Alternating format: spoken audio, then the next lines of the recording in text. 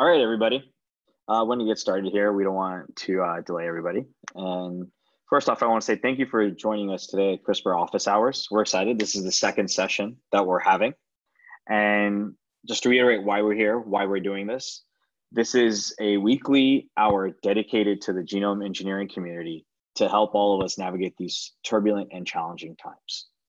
Our goal is to let the community hear from other genome engineers, researchers, scientists, and life science professionals about understanding and tackling the COVID-19 pandemic and the impact it's having on all of us and how we can get through this together. My name is Aditya Vempati, and I'm the VP of Marketing at Synthego.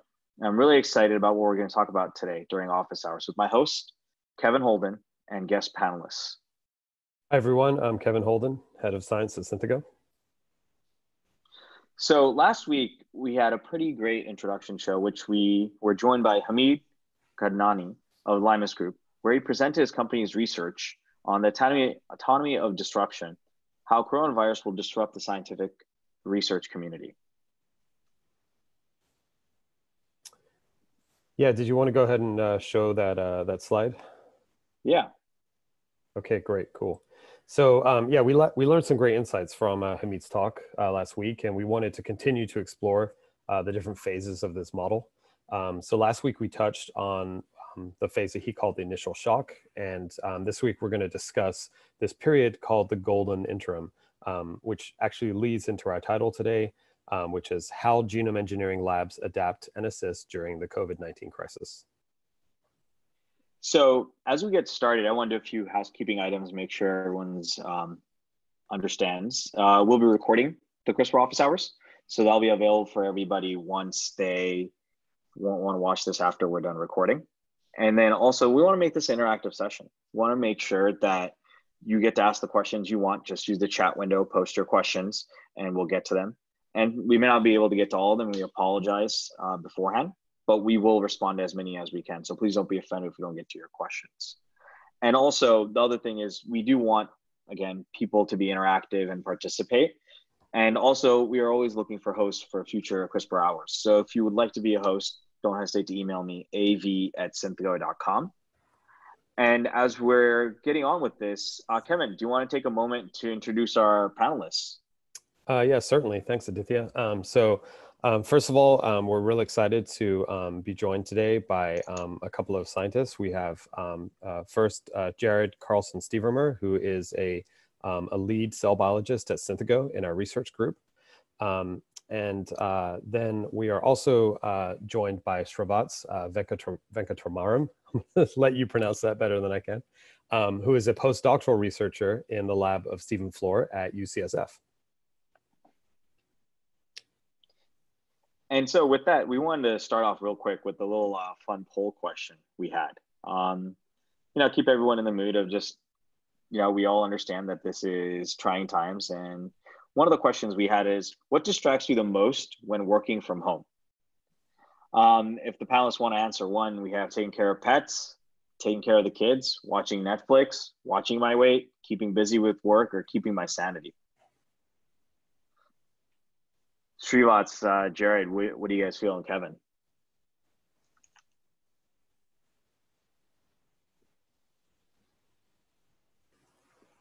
I'm gonna I think go ahead. Srivats may be muted. Yeah. There we go. Yep, there you go. I think it's a combination of keeping busy with work and taking care of my extremely needy cat all the time. Yeah, although he's gone from the phase of being really happy that I'm home all the time to being really annoyed with me and wanting me to go back to work. So that might not last. Yeah, I would say it's the same thing. We have a 1-year-old French bulldog that I actually ended up coming into the office today because otherwise she'd be scratching at the door trying to jump into my lap. I think the other thing that distracts me too much at home is the fact that I can just go up and get coffee whenever I need to and not be in the lab anymore. And so then I get very, very jittery by the end of the day. I would say for me, it's probably a combination of taking care of pets. I also have a cat who is now starting to look at me like, why are you here all the time? And then watching my weight, just so easy to get up and snack all the time when you're working from home. So I think when we all get through with this thing, it's everyone's going to be left with the quarantine 15. That's what I'm going to call it. The quarantine 15. That's a good one. For me, I think it's definitely keeping my sanity and watching my weight. Those are definitely both the ones that I probably adhere to more than anything else. So looks like cool. we have a couple. Looks like we have a couple of answers from the audience too. I don't know if you want to read those. Yeah, let's take a look at them. I think one of the funny ones, Laura Lambert, she says 2, taking care of the kids. Betty, 6, keeping my sanity. And Lynn Healy, number 5, keeping busy with work. All right. Cool. With that, I think let's get started here. Kevin, you want to start taking it away with our first focus, which is about this wonderful paper and that Srivats was involved in. Yeah, first, actually, would you mind going to the slide to show the graph again? Thank you. Yeah. All right, so Srivats and Jared, thanks very much for taking the time to join us today. I just thought briefly, before we go into our discussion, we'd reintroduce what this golden interim period was for those who weren't with us last week.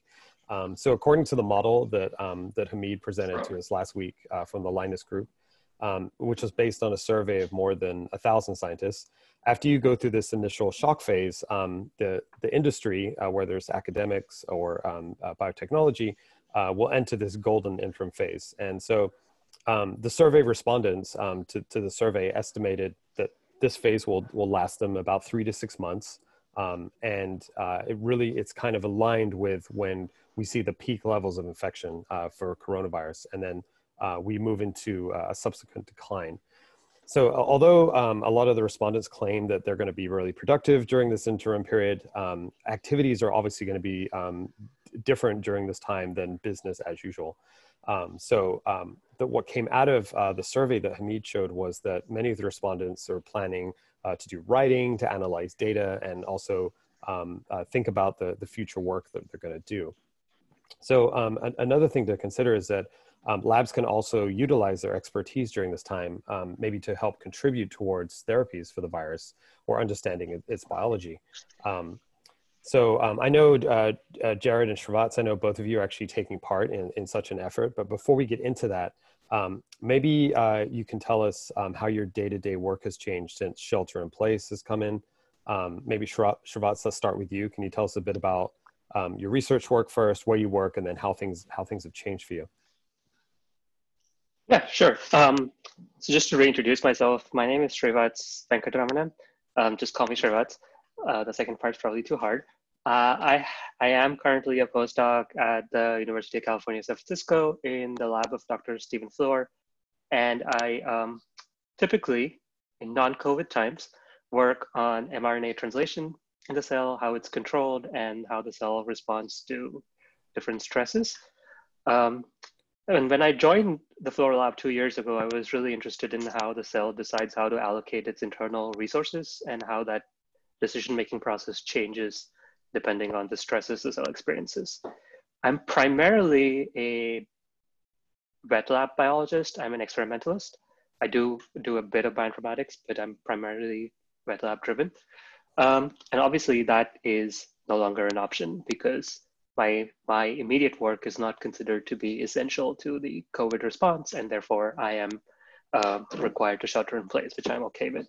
But I found after the initial couple of weeks, the initial shock of just not knowing what to do with myself, I think we've settled into kind of a period where I'm finding things to do. I'm reading a lot, reanalyzing a lot of the data that I've generated in the past, as well as other people's data, talking to a more diverse group of scientists that I have had the opportunity to do in the past, because, you know, I'm sitting at home all the time, might as well hop onto a Zoom with someone.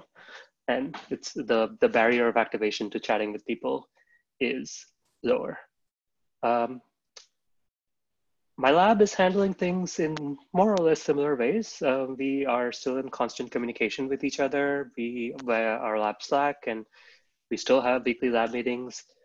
Stephen, our PI, is available for one-on-one meetings or smaller group meetings at, based on scheduling. He has his own schedule to go on with, of course.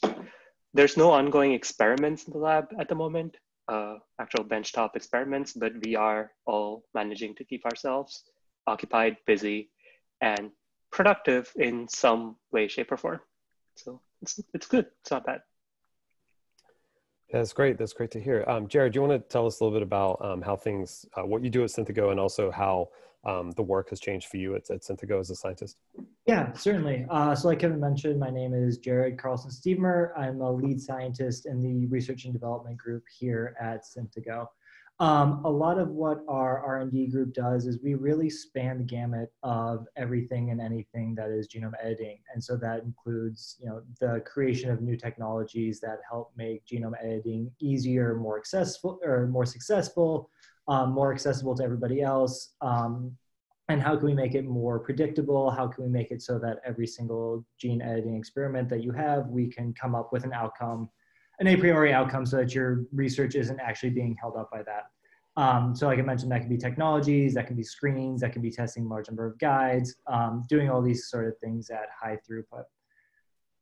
So kind of like what Kevin mentioned is we definitely had an initial shock as as all these shelter in places were going on, things were transitioning, we were moving to, are we going to work from home? How do we keep experiments going? Which experiments are the ones that we actually need to keep going? And how is that, for the biologists in here, how do we keep cells alive at points where if we need to do an experiment, we can? And we really have kind of reached this golden interim period. As a lab, we've kind of implemented new policies that are very successful in keeping people safe and trying to keep people so that they can maintain their social distancing. Previously, I'm sure a lot of you also know, is that we had more people than we actually had BSCs, or that we had hoods that we could work in. And so that would create a little bit of backlog.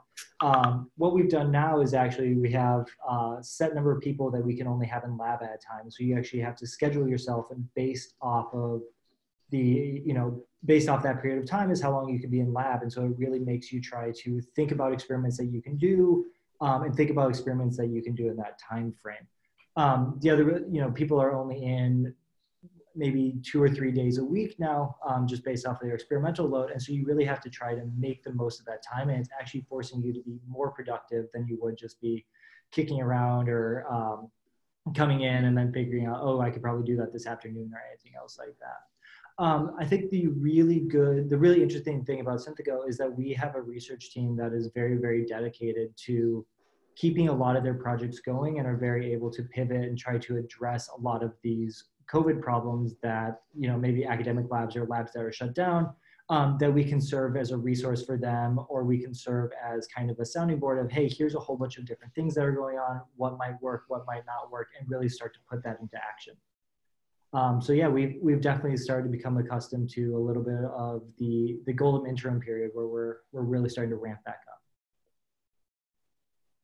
Cool, Jared. Thank you for that. So I want to ask a question to all you guys real quick.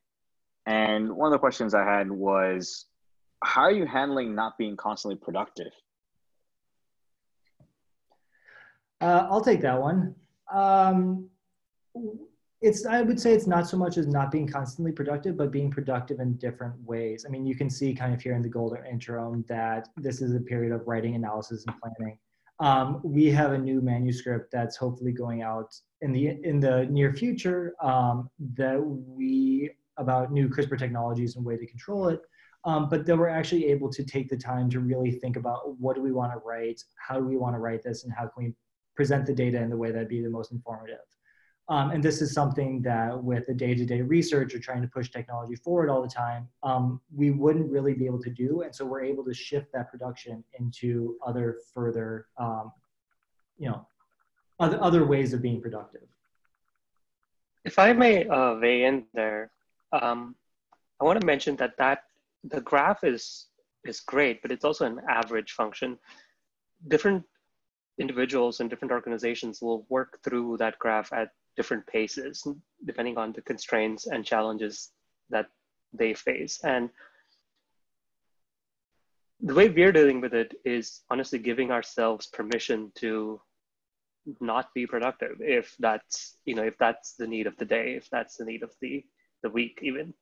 If this is an unforeseen situation, this is kind of a moment that has no precedent. So if you need the time to just sit on your couch and deal with it, I think you take the time to sit on your couch and deal with it. You take things at your own pace and only mildly worry about productivity, as opposed to be still constantly a part of the rat race. I would.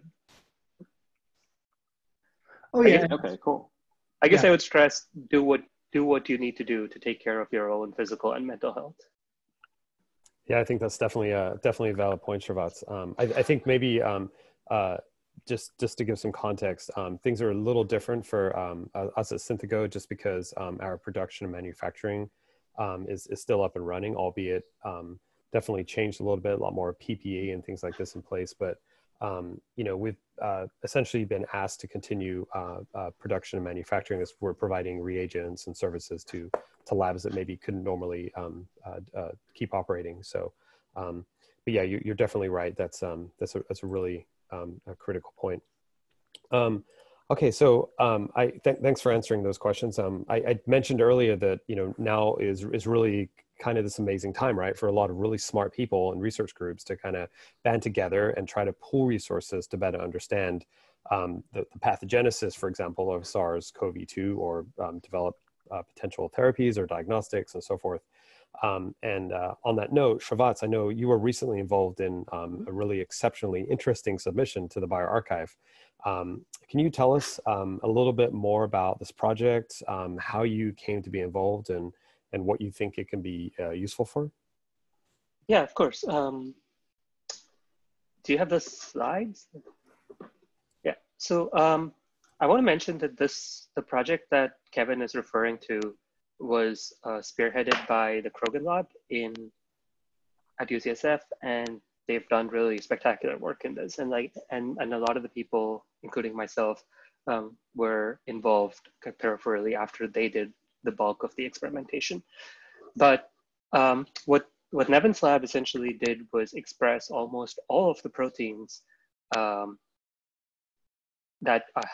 are made by the SARS-CoV-2 virus in HEC293 cells, and is using the resources and tools that they've developed in the lab over the past few years, come up with a list of cellular interactors for all of these proteins. And what you can see on the screen now is that map that they generated. If this was an exceptional piece of work, but this by itself is not terribly useful. You now have a list of proteins. What are you going to do with that? And this is where this work kind of diverged from your typical academic manuscript. Now, typically, the lab would pick a few of these interactors that they deemed interesting and deep dive into them, break up the mechanisms, and tease apart the mechanisms, and potentially come up with further insights. Exceptional times require exceptional measures, though, and what the Krogan Lab did at this point, was, much to their credit, is more or less crowdsource the expertise that already exists at UCSF. They put this map out to pretty much everyone at UCSF and essentially solicited expertise.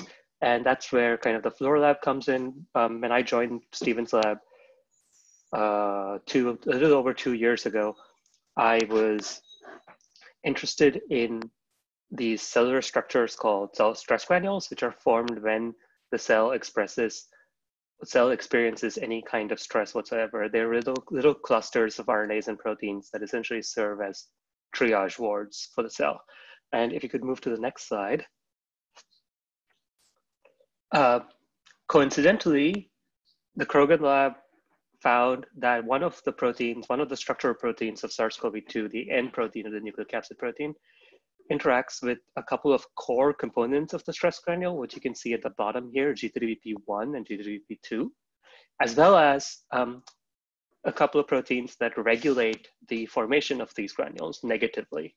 So CSNK2A and 2B are members of a casein kinase complex that negatively regulate the formation of these stress granules. And so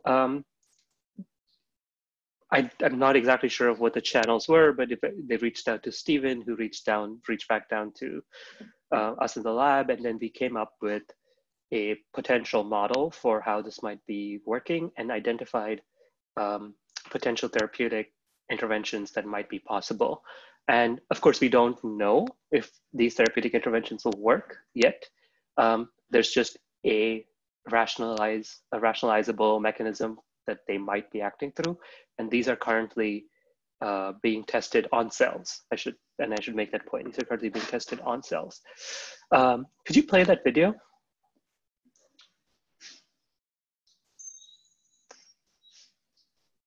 I guess not. Let me see if we can. We were having some issues with the video. Let me try and get that going. You can continue, Srivats. Yeah.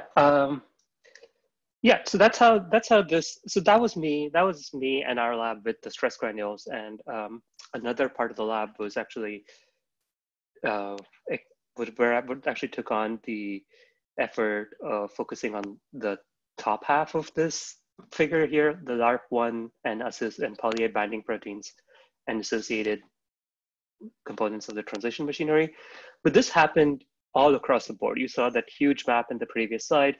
What the Krogan lab essentially did was identify people who have the requisite expertise to contribute and reach out to them. And we all got together in kind of this immense Slack group that now encompasses about, I don't know, maybe 250 to 300 people, and all got together and wrote this manuscript in essentially under a week, which, if you know how academic publishing works, is a Herculean effort.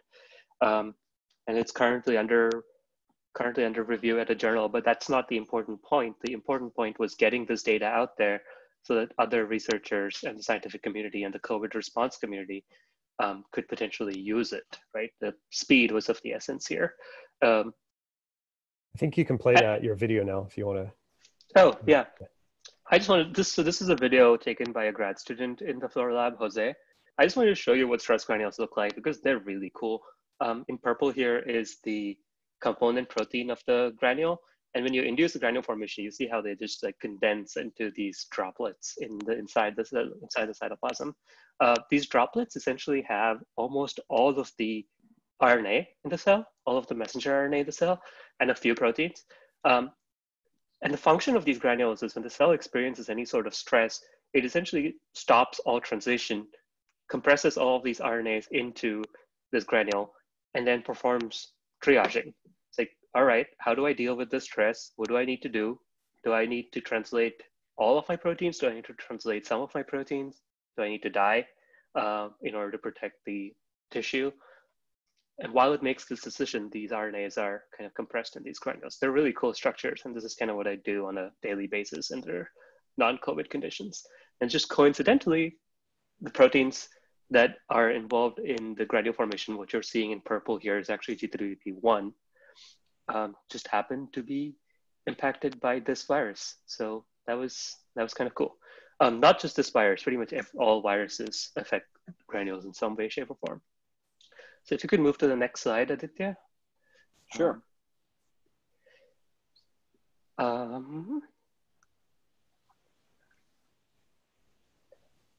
Yeah, so kind of the model we produced. So the virus seems to inhibit granule formation, and granules are typically antiviral. So kind of the model we produced was potentially testing this drug called silmetercertib, which is already in phase 3 trials for a different application that inhibits this negative regulator of granules that also associates with the N protein, and thereby promoting granule formation or directly promoting granule formation through other drugs that have been known to do so. The idea being, if you can push granule formation, you could potentially inhibit the replication cycle of the virus in cells. This is, of course, just one part of this project. This effort was reproduced for different parts of that protein interactome for every viral protein all across UCSF. And all of that effort came together into this paper that you're referencing.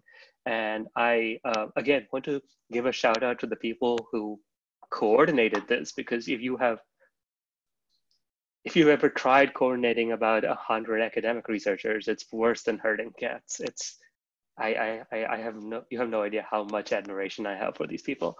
But this was a spectacular piece of work, but it of course leaves a lot of work that remains to be done. We, would of course like to go into the mechanisms of all of these individual interactions and dissect them, but all of that is, some of that is work that's going on. The immediate testing of the candidate molecules against the virus, that's of course going on in certain labs at UCSF, but the mechanistic work is currently on hold because of the shelter-in-place orders, because of course that is something that's a little more long-term, but we are certainly considering ideas to dissect these mechanisms, a lot of which involve a lot of gene editing workflows. So yeah, that's where we are at.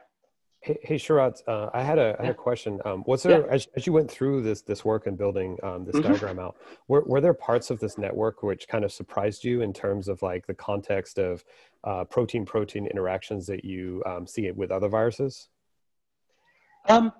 Yes. So one thing that surprised us was that the interactome of the N protein, and I'm going to stick with the N protein because that was what we did a deep, by we I mean me and the Floral Lab did a deep dive on. The interactome of the N protein, which is the nucleocapsid, which is the structural protein that coats the viral genome, is pretty well conserved across not just coronavirus, other coronaviruses like SARS-CoV-2 and SARS, but also viruses that are as far apart from these as like the influenza viruses. So your regular flu also has a nucleocapsid protein, which also seems to interact with very similar cellular components as the SARS-CoV-2 N protein. So that was a little surprising, but also really cool because it might suggest that there's common vulnerabilities that could potentially be exploited in the future as more broad range treatments against these viruses. And then I also wanted to just ask, those incredible number of scientists working on this paper, like you mentioned, and really getting all those people coordinated is, like you said, quite an effort. Are there still groups associated with this work that are continuing to do this work? Yes. So after, during and after the publication of this paper, the community that was involved in it, the academic community that was involved in it, coalesced into this group that we titled QCRG, because everything needs an acronym at UCSF. And then kind of broke off into subgroups based on different specializations. And some of these specializations involve directly testing the molecules that were identified here. Some of them involve, there's a group of people who are also essentially sending out these plasmids and these constructs to other labs around the country and the world. And these groups are still working. And I want to mention the group that's actually working on a lot of testing of the molecules. So a lot of these groups are actually working.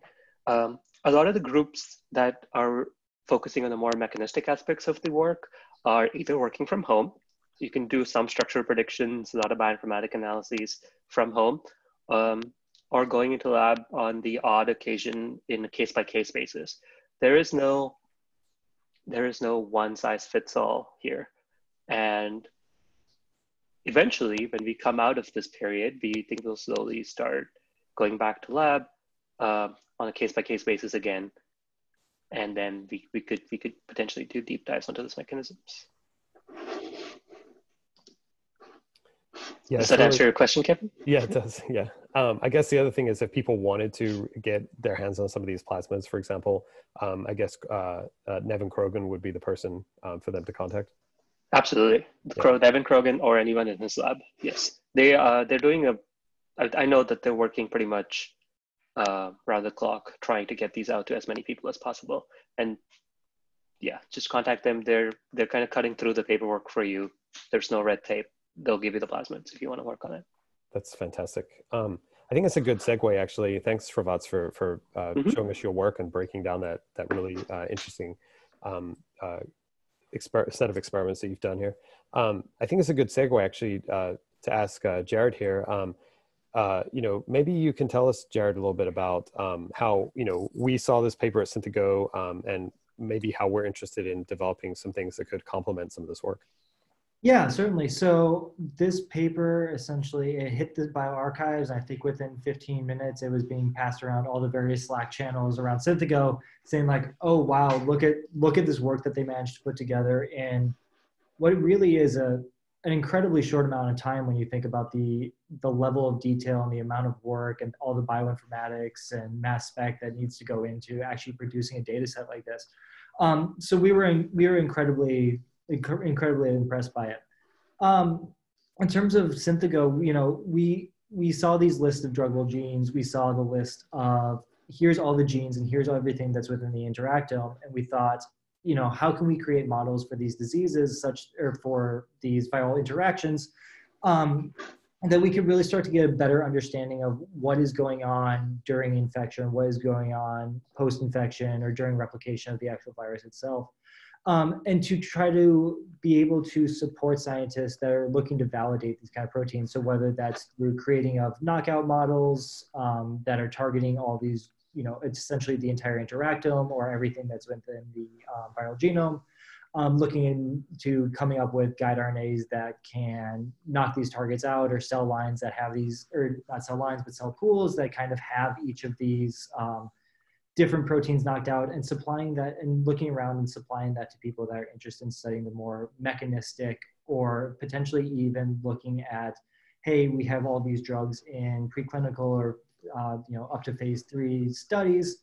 Are they actually targeting the gene of interest that we're looking at, and are they going to have any sort of effect on this SARS-CoV-2? So that's kind of the approach that Synthego is taking from it, is looking to essentially supply researchers with different modalities that they can use to try to understand and address some of these questions a little bit faster.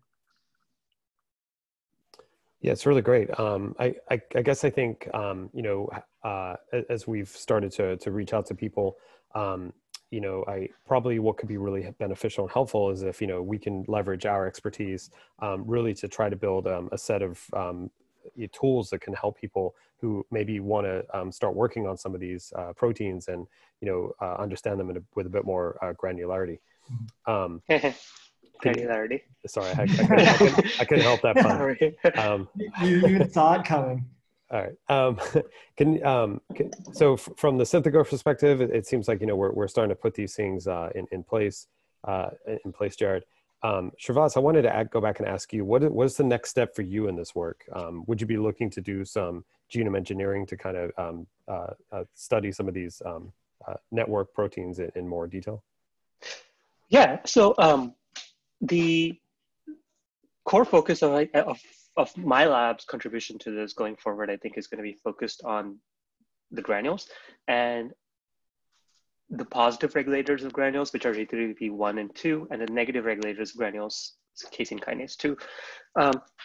So we already have constructs, which actually the video I showed you was of one of these constructs that kind of force granule expression. And so that's kind of a positive regulator. But the most interesting candidate compound that we have is silmutercertib that targets CK2. And so one of the things we're really interested in knowing is whether this negative regulator of granules is a vulnerability that could potentially be targeted. And in order to know that, we need to be able to knock it out. And that's potentially one avenue where we could use the genome editing tools that Synthego has in its arsenal. But that's, of course, very narrow, very focused when we have the time. And then this is, of course, going to be after the most acute phase of this infection response, and we have the time to go back into the lab. We will want to expand that to pretty much a very broad range of regulators of granule formation, both positive and negative. And we already have a list. We have a list that we are looking at. Yeah, because this is, and I want to emphasize this, that this is kind of going to be a long-term problem. This is going to potentially, we're going to have to potentially deal with this again. And so kind of having tools ready to go when we come out of this for the first time will be really, really crucial.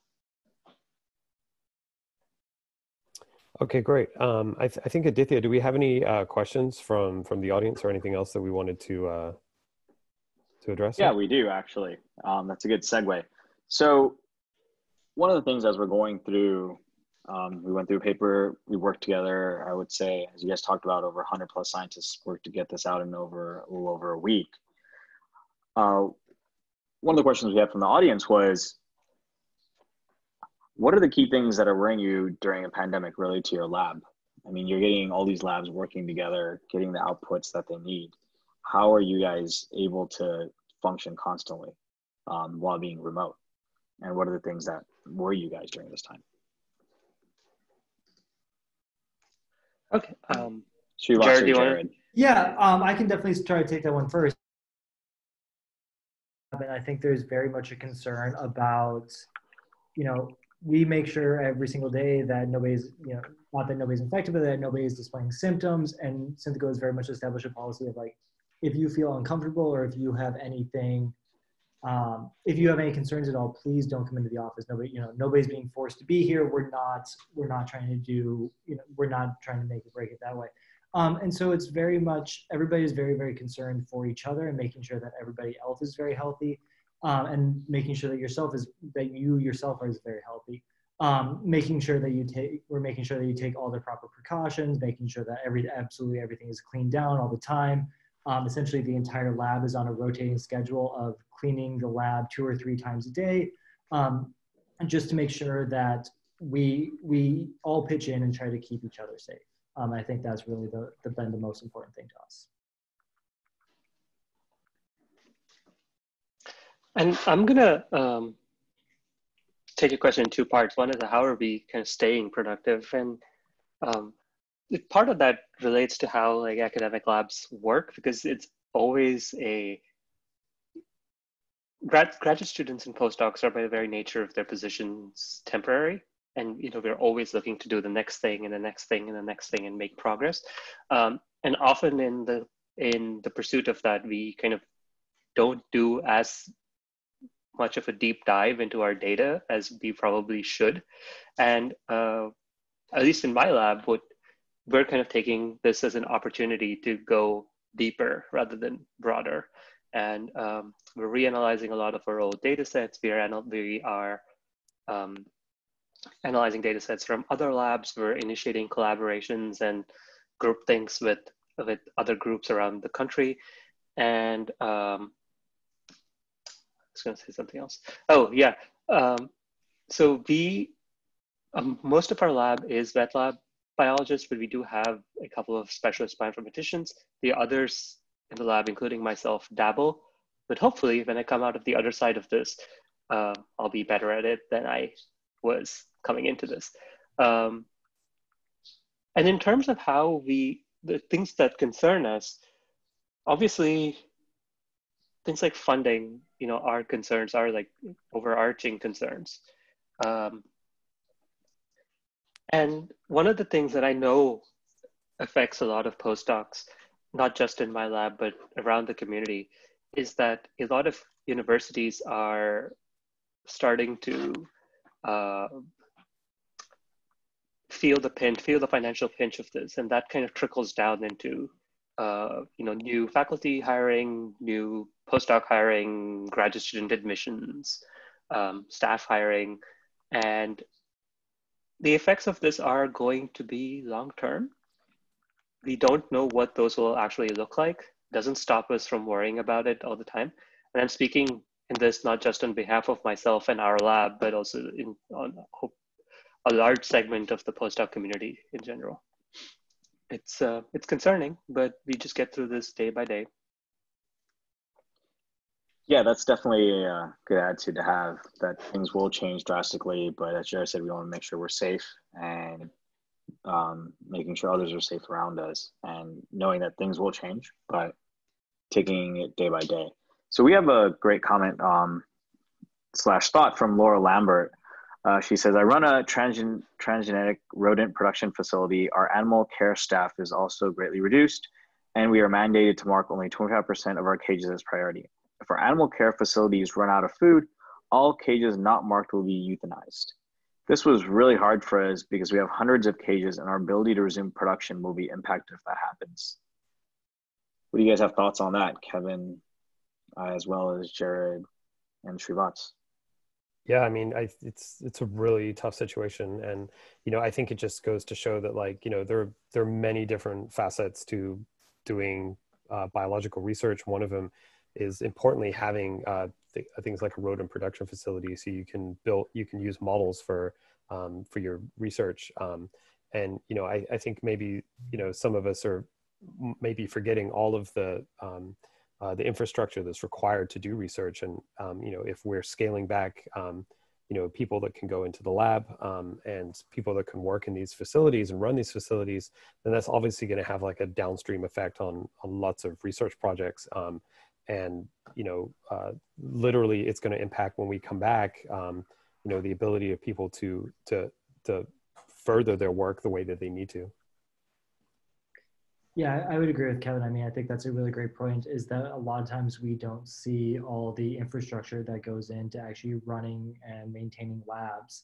And so, depending on how long this may be, I think it was brought up last time about how we may be in shelter in place for 2 or 3 months, but it's going to be 5 or 6 months worth of work to really try to bring everything back up to where it was before. And I think we just all need to be cognizant of that as we continue through this phase.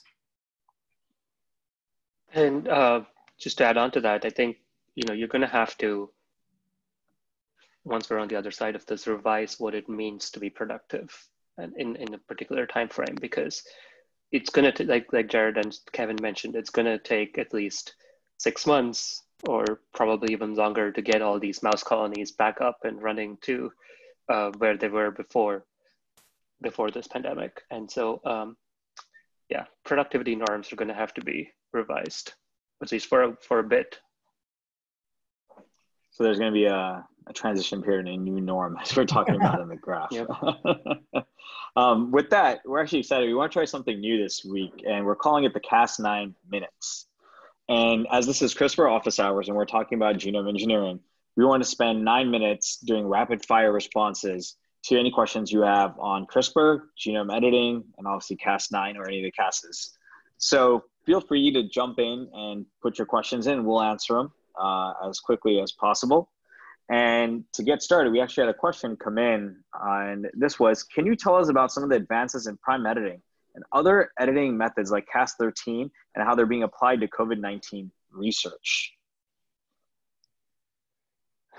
Yeah, I can take at least the Cas13 one is very, very interesting, obviously, because it's an RNA targeting, RNA guided RNA targeting. I think there's a lot of work going into which one is going to be best, as in, is it going to be Cas13A, Cas13D are both possibilities that people have used, and both have their pros and cons. So I think that the group's doing research there, and there's some really fantastic groups that are looking at them. But looking to see, how can be best used as a therapeutic and how can we best deliver these potentially. I think it's a very exciting field, and I think it definitely shows a lot of potential for what the CRISPR field is. Yeah, I mean, I'll agree. There was, a couple of fantastic papers out. One last year from Pardis Sabeti and Feng Zhang, the Carver approach to use Cas13 nucleases to target viruses in cells. And then just recently, Stanley Key's group at Stanford University showing what they call the Pac-Man approach. I've got to love the acronyms. Everything needs an acronym. Exactly. Showing a similar type approach to use Cas13D to target viruses inside cells. So, I think that's a really interesting advance and neat way to think about using a CRISPR nuclease in vivo. And then just, on the prime editing, obviously this was the talk of the town, about 6 months ago when David Liu first announced this. Again, it's a fantastic piece of technology and shows a lot of promise. And I think right now a lot of scientists are kind of going through this period where they're trying to evaluate this technology and get it to be more optimized and work most efficiently in their hands. So yeah, no, that's going to be, you know, a really interesting play to see how Prime works out, because as you know, you can utilize a reverse transcriptase in conjunction with, you know, a single strand cutting Cas9 nuclease, basically just to create a flap and then come in and do a form of HDR, if you will, to generate things like single nucleotide variants, insert gene tags and things like this. So yeah, it has the potential to be really transformative. Okay, cool. So we have a question from Vidya Ramprakash. Can CRISPR be applied to early cancer diagnosis, particularly in dissecting tumor DNA? From someone who's, you know, not in that particular arm of the CRISPR field, but just, you know, from reading around, I know there's at least 2 groups that have been working on this. One is Sherlock Biosciences out of that kind of budded out of Fang's lab, and the other being Mammoth, which is pretty local to here, out of Jennifer Doudna's lab. But do you guys probably have more of an idea of the progress they've been making? Yeah, I'm not sure how much they are focused on doing things like detecting tumor DNA. We actually may be able to get a couple of those groups onto CRISPR Office Hours in the near future, so stay tuned. But I think it's a really interesting application. You know, especially if, you know, both of those assays, you know, both claim that they have, you know, high levels of sensitivity. So being able to detect, you know, just very minute amounts of tumor DNA in like a liquid biopsy would be extremely powerful. You know, we've heard of people trying to do this type of thing before, so obviously we have to be guarded. But I think I don't see a reason why it couldn't be.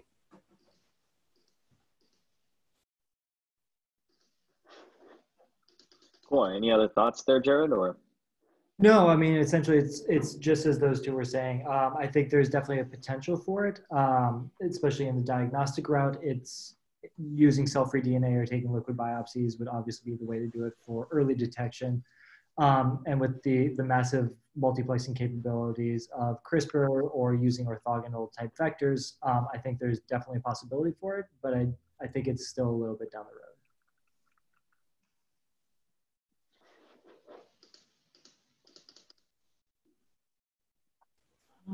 Okay, it looks like we have one more question. Should we get to that, Aditya? yeah, there we go. Came in at last time.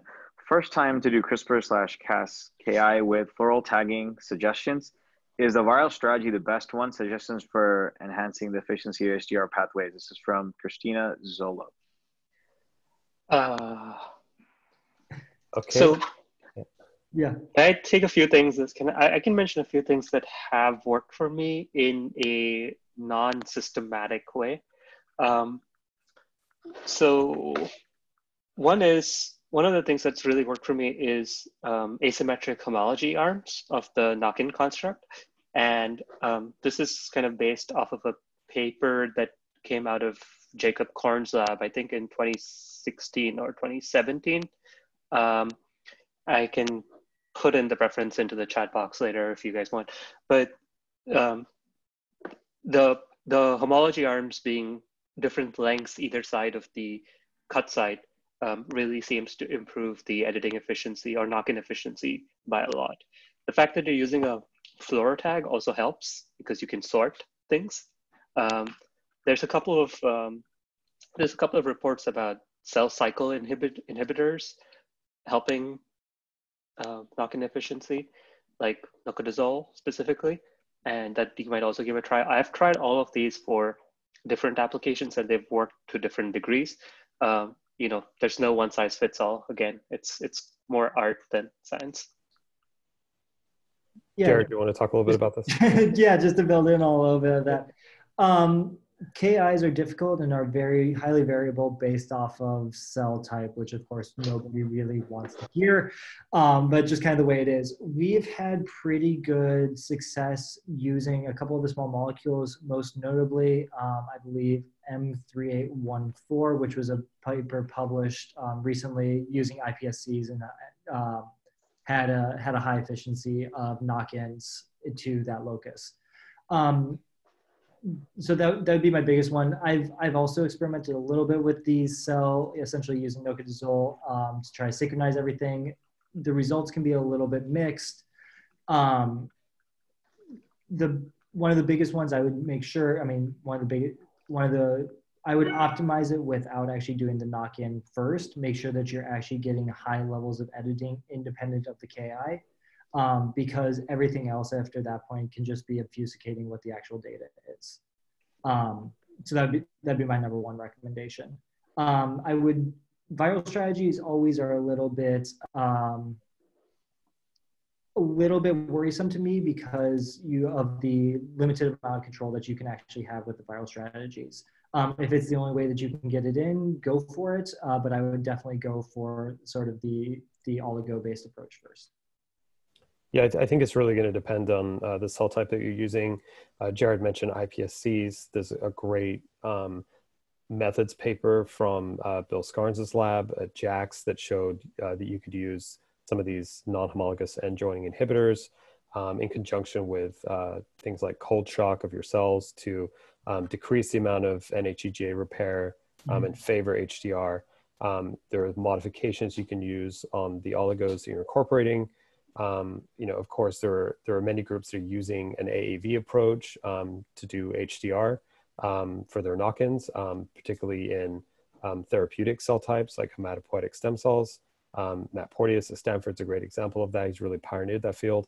So I think it really depends what your application is, but feel free to reach out to us. If you've got some more questions, maybe we can clear some things up for you. There should be an email you can reach out to, or just put your email in chat and we'll contact you and we can have a meatier discussion, if you will. Yeah, we can definitely figure out what exactly the parameters are with that. I will say one of the things that Bill Scarnes, I believe, showed too is that, a lot of times the amounts of things that you're using, so essentially the ratios of guide to Cas to whatever your donor DNA can make a big difference as well. All right. Well, thanks everyone for participating in the Cas9 minutes. Hopefully we got to a few interesting questions. And thanks everyone to you all out there for listening today. And a special thank you to our guests, Srivats and also Jared. Thank you so much for your time. So hopefully this has really been an informative CRISPR Office Hours this week. And I'll let Aditya wrap it up here. Yeah, thanks to all our panelists and our attendees. Thank you, Srivats, Jared, for taking the time. And as always, Kevin, it's a pleasure hosting with you. So real quick, this recording will be available on our YouTube channel. You can watch it there. And our next broadcast will be on Thursday, April 16th at 9 a.m. And we'll be talking about the transition period. We have a pretty cool guest coming on for that as a panelist. So we're really excited about that. You'll hear more about that in the coming few days here as we roll out invites. And as always, if you're interested in being a panelist or if you have any questions, please send them in to me, av@synthego.com, or you can fill them for the next office hours. That being said, thank you, and we hope you have a good rest of the week.